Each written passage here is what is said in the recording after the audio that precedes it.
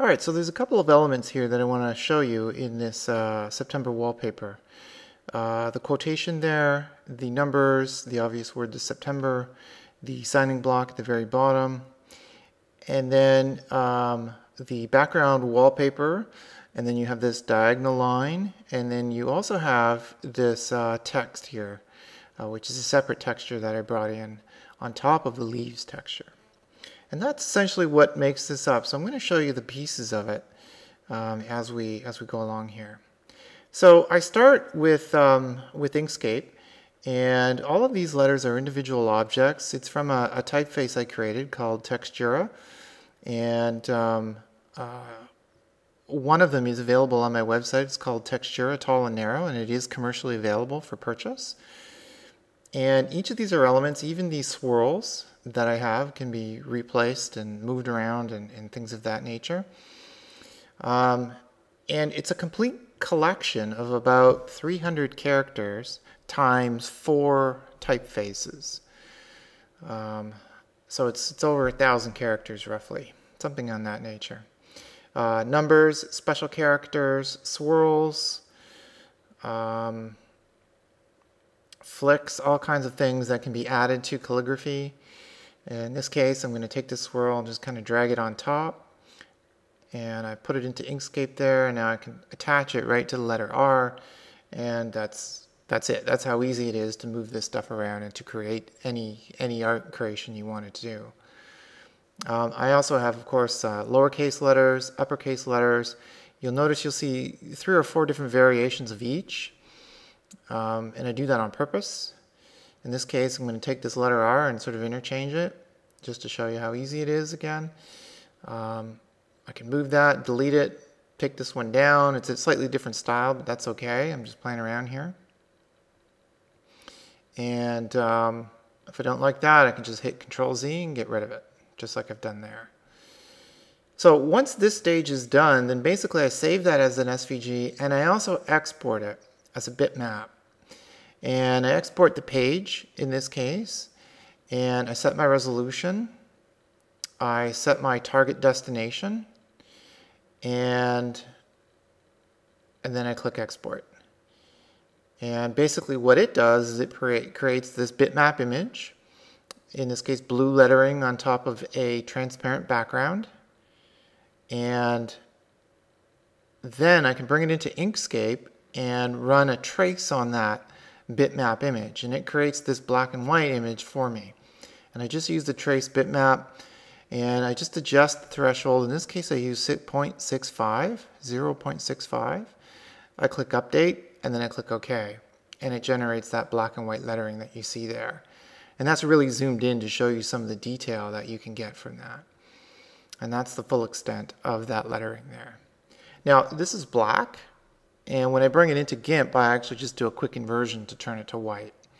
This is the background I used, and this is from Ali Taylor on sxc.hu, a great source for free textures, royalty-free textures. It's a very high resolution image that I'm using.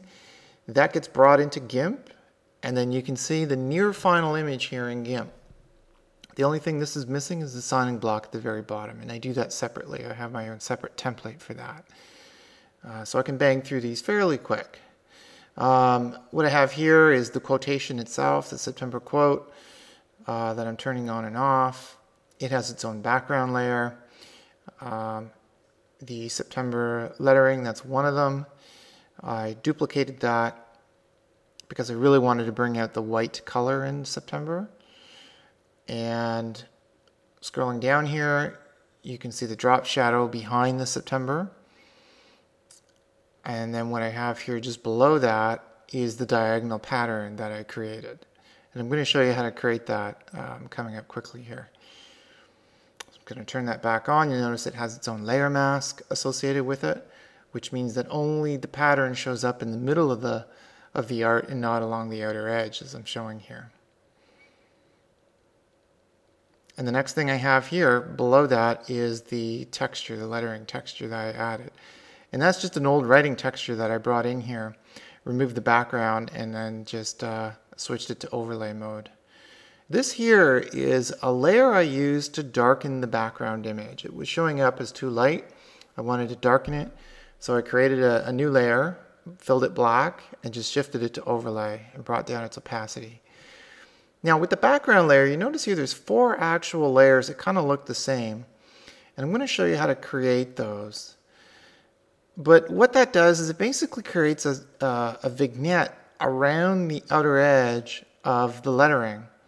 Or I should say the outer edge of the boundary, the background image, without having a dark vignette that you would see someone do in Photoshop or something like that.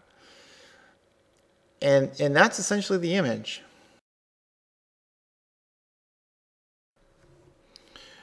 Now what I'm doing is I'm just dragging and dropping the background texture into GIMP. And I'm going to do a crop operation on this. I like working in 16:9.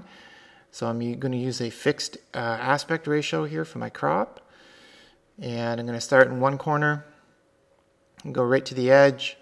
And then I'm going to take that side right to the edge to maximize the image. And then I'm going to center my crop on the image itself. And then I'm going to click in the center to execute that. And it's cropped my image 16:9. And it's left me with a very large canvas of 3500 by 19, almost 2000. Now what I'm going to do is show you how to create that background vignette effect. And I'm doing a selection here around the outer edge. Very simple. And then what I'm going to do is I'm going to feather this selection. So I go select feather. I'm going to use a very high value of 500. I'm going to click OK to that.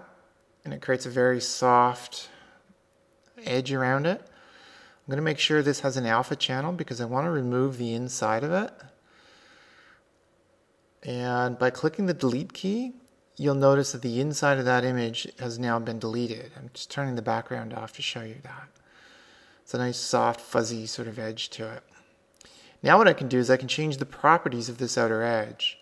And if I go to colors, hue, saturation, I can keep the hue exactly the same, but I can bring down the lightness, thereby making the outer edge a little bit darker. And I can also play with the saturation a little bit to desaturate the outer edge. That gives it kind of a little bit of a darker effect to it. I'm going to duplicate that layer once more, switch its opacity to overlay, and you can see the effect that it's starting to build. I'm just going to desaturate that as well, just by using colors desaturate. And I have my background almost to the way I want it. I'm just going to use colors, and I'm going to use the curves tool, and I'm going to bring down the lower edge of that curves tool so that I can darken that image a little bit more. Perfect. That's exactly the way I want it. Now all I need to do is add in the calligraphy that I created in the earlier step by using the black and white version of September. So I just drag and drop that right into the image, as I've done there. I'm going to change the size because GIMP allows me to do that when bringing in an SVG file. Size to about 3000. Just going to minimize that window, get it out of the way. There we go. Now what I'm going to do is I'm going to take that September, which is in black, and I'm going to invert that to white. Just by using colors invert. That's perfect. Now I'm going to move that a little off center to the upper part. I used what's called more of an optical center. And I'm going to bring that layer all the way to the top. And I'm just going to align it center. So I click the align key, I click the layer, and I click center. And that centers my September perfectly within the arrangement. Now what I want to do is duplicate that layer. I want to take its duplicate on the bottom and I want to invert it back to black actually. And then what I want to do is I want to create a selection around that. So I'm going to go alpha to selection, which gets a perfect outline of that lettering. And then I want to grow that selection.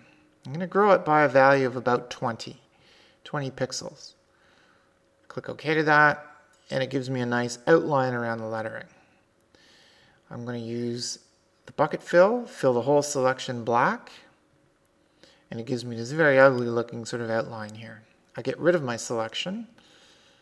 I go to filters and I go blur, Gaussian blur. I'm going to use a large value of about 50.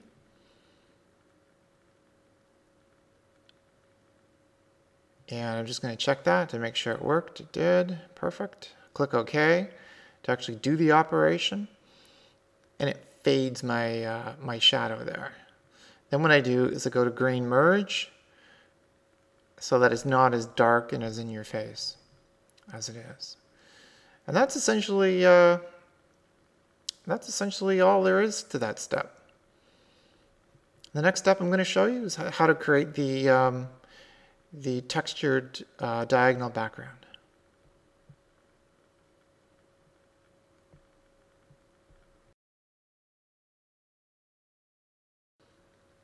All right, what I'm going to do is I'm going to add a new layer. I'm going to make it a transparent layer. And I'm going to add this texture to it. So I'm going to find it. I go to my textures panel, scroll down, and there's this like hazard panel that I kind of like, hazard texture that I kind of like here. So I'm going to fill it with the hazard texture, the whole selection. It's going to make a really ugly looking image here, which I'll fix later.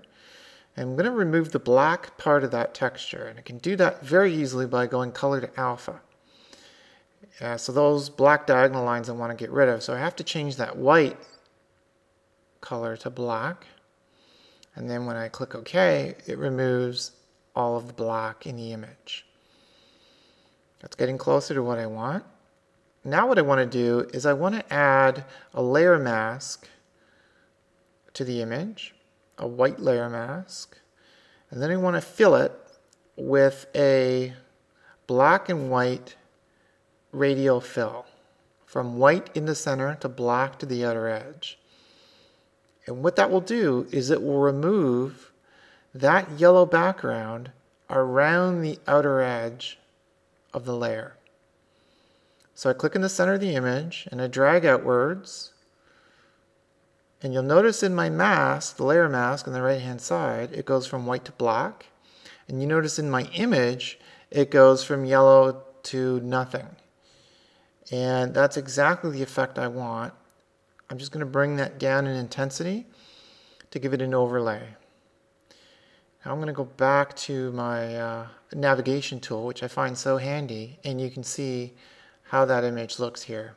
That's the final sort of overlay, and you notice along the outer edge that overlay just does not exist, and that's because I used the mask. And that's essentially it. Thanks for watching.